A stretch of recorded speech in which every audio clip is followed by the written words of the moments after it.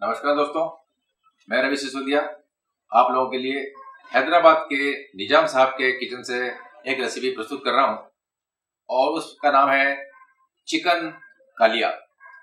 कालिया का अर्थ होता है शोरबे वाली या रस्से वाली।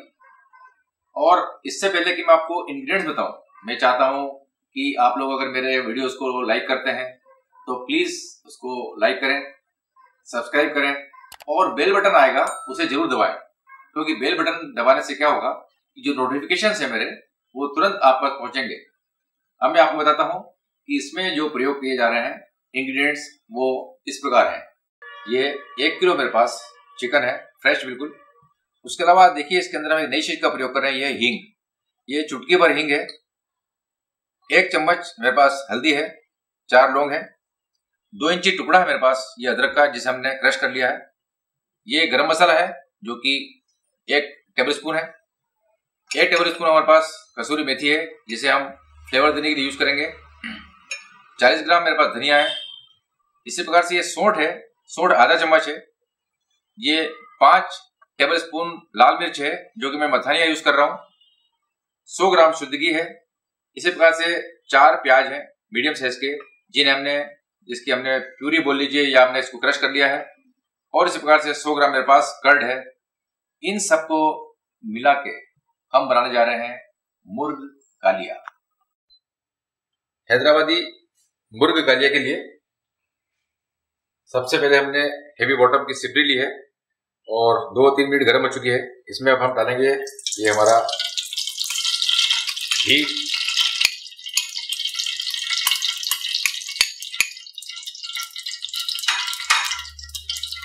क्योंकि हमारी सिपरी गर्म हो गई थी और घी भी लगभग गर्म हो चुका है,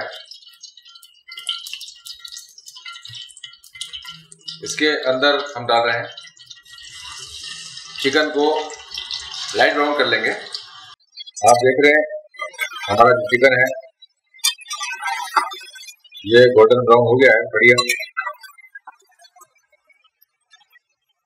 अच्छा फ्राई हो गया है।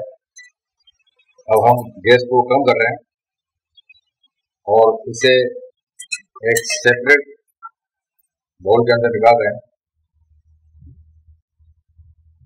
झारे से इसलिए निकाल रहे हैं कि जो हमारा घी है ये नीचे निकल जाएगा। इस प्रकार से इसे निकाल देंगे।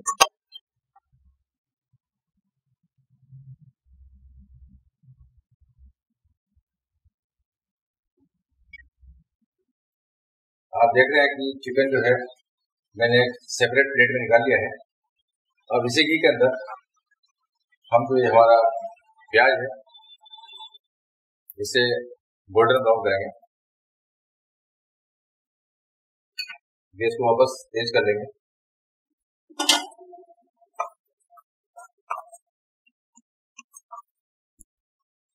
आप देख रहे हैं कि हमारे जो प्याज है बढ़िया गोल्डन ब्राउन हो चुके हैं। अब मैं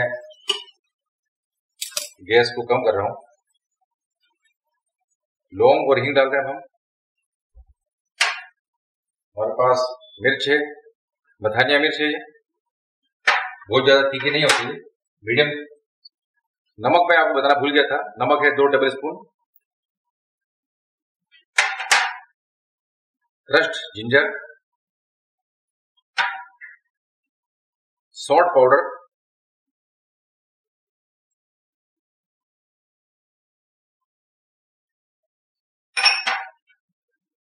और दही।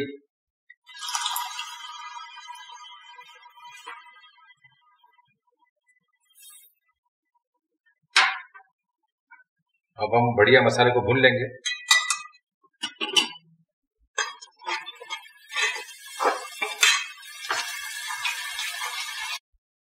मसाले को पकाने के लिए हमें इसके अंदर पानी डालना पड़ेगा।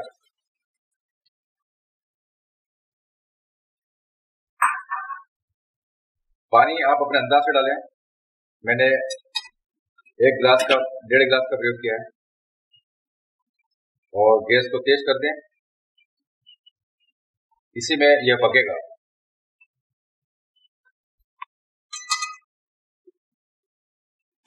आप देख रहे हैं कि हमारा जो मसाला है ये बहुत ही बढ़िया पक गया है। घी ऊपर फ्लोट कर रहा है। अब इसके अंदर हम हल्दी का प्रयोग कर रहे हैं, गरम मसाला,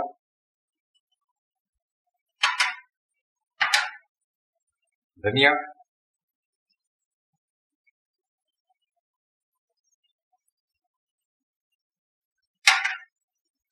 साथ ही हमारे पास कसूरी मेथी है, इसे भी डाल रहे हैं। कसूरी मेथी ये फ्लेवर के लिए होती है।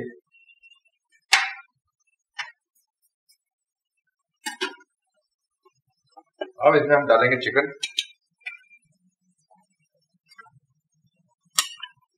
और ये पूरा चिकन डालने के बाद इसको हम अच्छे से मिक्स कर लेंगे। चिकन हमने इसमें डाल दिया है मसाले में और बाकी के जो इंग्रेडिएंट्स है वो भी डाल दिए हैं। अब इसे अच्छी तरह से मिक्स करके भून लेंगे। ये बहुत ही शानदार रेसिपी है हैदराबाद की और आपको याद होगा कि मैं जो भी रेसिपी बनाता हूँ वो डिफरेंट और अलग हटके होती है।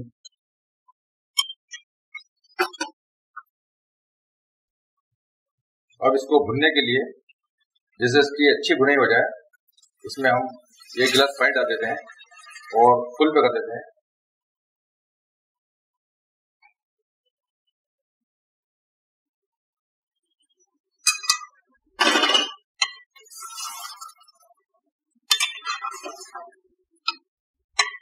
ये चिकन है, इसलिए इसको ढकते बहुत कम है क्योंकि बहुत जल्दी गल जाता है।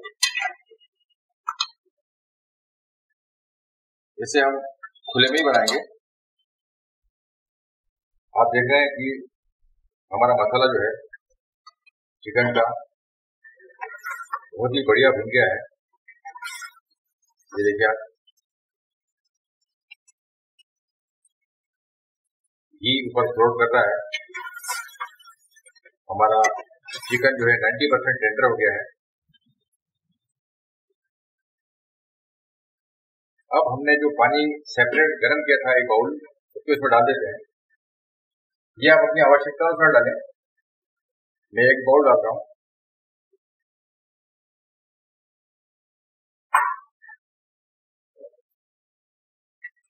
इसे अच्छे से हम मिक्स कर देते हैं।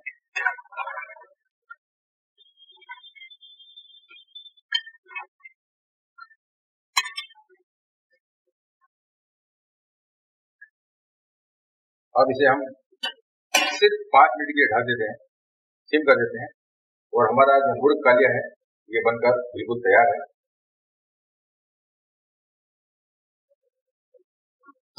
5 मिनट के लिए हमने ढक दिया। 5 मिनट हो चुके हैं। अब मैं गैस को बंद कर देता हूँ। मुर्ग कालिया क्या पोजीशन है?